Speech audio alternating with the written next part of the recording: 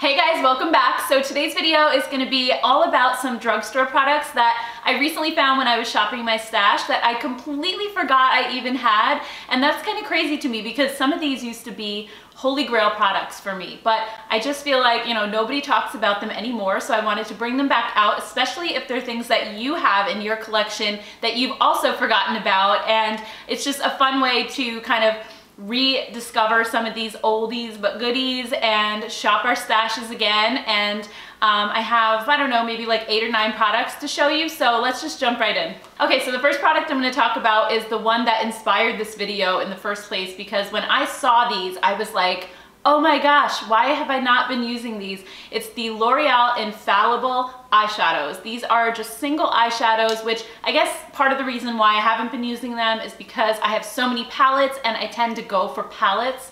But if I'm just looking for a really quick, simple, easy, like pop a shadow on my eyelid and go kind of thing, I really should reach for these more often because they are amazing. They have kind of an interesting formula and texture. They come in a little jar with a stopper, and they have almost like a very loosely packed texture to them that feels a little bit like wet sand, but they're so creamy and so buttery that they just sort of hold together, and they're absolutely gorgeous. I have 14 shades, so this is how much I loved these back in the day. One of my absolute favorite shades was Amber Rush.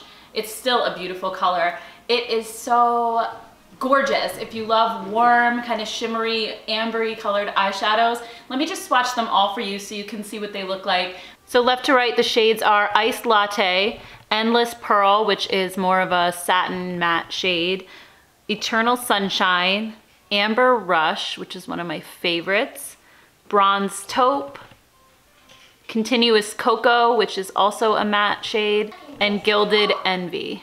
From left to right, we have Liquid Diamond, Sultry Smoke, which is a matte, and Infinite Sky, Endless Sea, Perpetual Purple, Burst in Bloom, and Glistening Garnet. A lot of times I would use these sort of as a finishing touch if I did a complete eye look, and then I would just pop one of these on my lid because they're just so intense and so beautiful. I would just tap it on with my finger and it would just make the whole look. Other times I would just use one of these by themselves if I was just sort of going about my day and I didn't want to dig out a palette and do a full eye look. I would just swipe these on and go. So they're really stunningly beautiful eyeshadows and they really need more love. And speaking of single eyeshadows, another one that does not get enough love and attention, especially from me, because these were my holy grail at one point, the Maybelline Color Tattoo eyeshadows. I have so many colors upstairs and every single one of them is dried out because I haven't used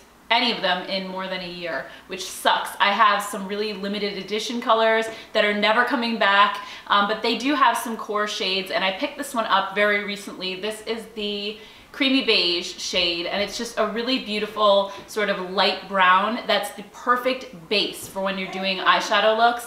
So I love this color, and I want to go back and get some more of the really light colors as well, because these are just the best base for making eyeshadow looks. The lighter ones I like to just put all over, all the way up to my brow bone, and then use that as sort of a primer for my other eyeshadows. And then colors like this I like to put on the lid or maybe just the outer corner, and it intensifies whatever shadow goes on top of it because you're already adding this one layer of cream color, and it just helps them to last such a long time. You can also dip into these with a liner brush. I lined under my eyes with this one today, and it's kind of a softer line than using a pencil eyeliner. You can also just pop this on your lid by itself, which I used to do constantly. Back in the day, I was not a huge powder eyeshadow fan. Like when these first came out, this is pretty much all I used. I would just dip my finger in, pat a little bit on my lid, and I was done. So you can do that as well on easy makeup days, but they don't crease, they don't move,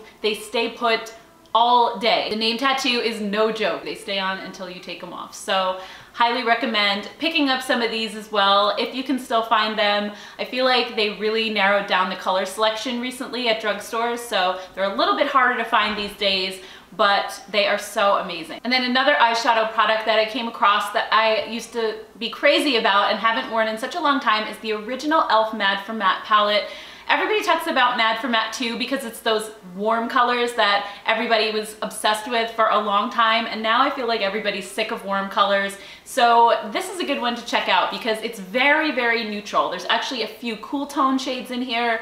There's one or two warm shades. There's a lot of neutrals though, and it's just sort of almost like the original Naked palette kind of vibe, but they're all matte. So if you love all matte eyeshadows, this is a really beautiful one. Let me just insert some swatches for you guys really quickly. The formula on this one is actually really good, and I think this is the first palette that came out from e.l.f. as far as eyeshadows go that I was like, okay, yes, this is a good formula. Before, they used to have like these little quads. They weren't the best formula-wise. They were really powdery, dry, chalky. This one though is actually a really, really nice formula, so definitely worth checking out as well. And then the last eye product I'm going to talk about is the Maybelline Lash Discovery Mascara. I found this tucked away in a drawer somewhere. Not this one specifically, the one that I found I threw out. So I went to the store and I picked up another one because I forgot how much I really love this. It has a teeny tiny little brush, which is awesome for getting your bottom lashes. And another thing that I like to do with this is something that I borrowed from IT Cosmetics. If you've ever heard of their Tightline mascara, it also has a tiny brush like this.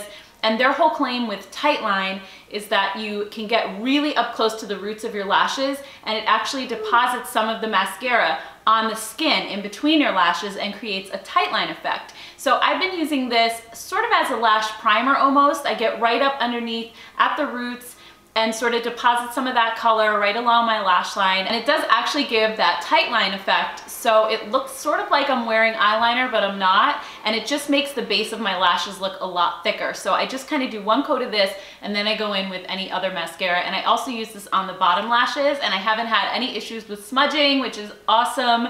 I couldn't remember if this smudged on me or not because it's been a few years since I used it, but I'm really happy that I rediscovered this one. It's really good. And then I have a couple of face products to share with you. One of them I actually mentioned in a video not too long ago, and this is the Neutrogena Healthy Skin Brightening Eye Perfector. This is, I guess it's like a concealer, but it doesn't conceal all that much. If you need a really heavy duty concealer, this would not be for you. It really doesn't hide all that much, but it does a great job of brightening up your under eye area. And if you have dry skin like I do, or more mature skin, it's a very thin formula that dries down to a skin-like finish. So it looks very natural. It doesn't accentuate texture, pores, lines, or anything. It's just really beautiful, and I think it just brightens up my overall appearance. I use it all over my face. I've even used this all over as foundation. I put it under my eyes, and then I just sort of kept going, and it worked out well for that too. So I really like the formula on this. I think it's really beautiful. And one other product that I forgot when I was talking about the eye products is the Jessie's Girl Liquid Eyeliner. This is the black shade. I don't have any of the colors, but I've heard through the grapevine that those are not as good, that they don't deposit enough color. They're kind of streaky.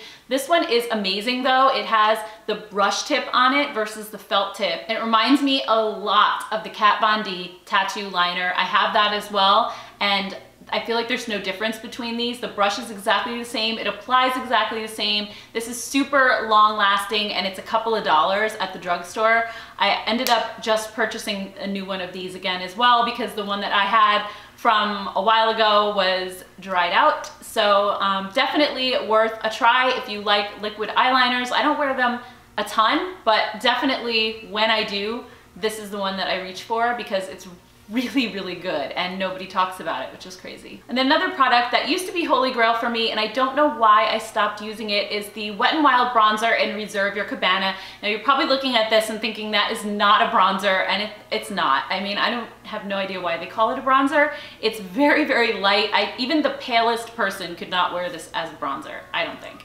But it is a really, really gorgeous color. If you are light-skinned like I am, for a subtle highlight, this is so beautiful. You can also wear this all over your face because it doesn't have glitter or any type of chunky shimmer to it. It's super refined, finely milled shimmer. So I personally use this as a subtle highlight on my cheekbones. I also use this all over my body, especially like on my shoulders and my collarbone in the summertime when those areas are exposed, because it's not chunky or glittery. It's very, very smooth. It's just barely there. So it's, I call it low glow.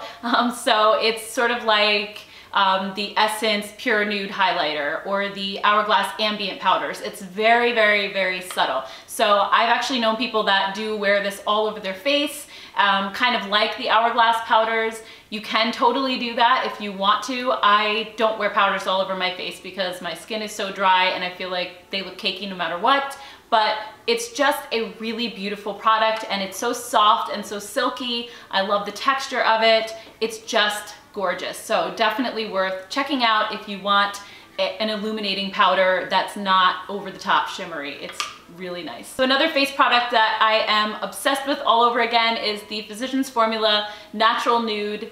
I guess you would call this like a shimmer brick or just a face powder, but it's really a multi-purpose product. I'm actually wearing it as my highlight today. I dipped into these lighter white shades. I don't know if it's visible, but it's again, it's subtle, but you can really build this up to super intense if you want to. It's not chunky, it's not glittery, it's so smooth. There's almost zero fallout when you dip into this. It's absolutely beautiful. It feels like velvet, but you can use these deeper shades or the lighter shades on your eyes as eyeshadows. I've dipped into this white for an inner corner highlight that's stunning. These deeper shades in the browns and the pinks are so beautiful as eyeshadows, or you can just swirl the whole thing together and apply it all over your face, or again, like on your collarbone and shoulders if you want to glow in the summertime. It's just a beautiful multi-purpose product and I absolutely love it. I'm obsessed with it all over again. And then the last product I want to talk about is the e.l.f. blush palette. I've gotten a lot of blush palettes lately that I've been trying, and as I was putting those away, I came across this one. I forgot how much I love this. It's just such a nice blush palette and it comes in two colors. So this is the one for lighter skin tones. There's one for deeper skin tones as well, but it's just really gorgeous. Everyday blush palette. The formula is so nice. It's one of the most affordable blush palettes out there and the colors are just so super pretty. I'm wearing this lighter pink one on my cheeks and then I use the bronzy shade a little bit underneath, not really like as a contour, but just to kind of warm up my face a little bit. It's just such a pretty, everyday, easy to wear palette and super affordable too. All right, so that does it for today's video. I hope you rediscovered some old products with me that you forgot about, and definitely let me know in the comments below if you've discovered anything new recently, new old I should say, that you're loving all over again. I would love to hear from you. And if you like this video, please give it a thumbs up. And also please consider subscribing so that you'll be notified of future videos. Thank you guys so much for watching and I will see you in the next one.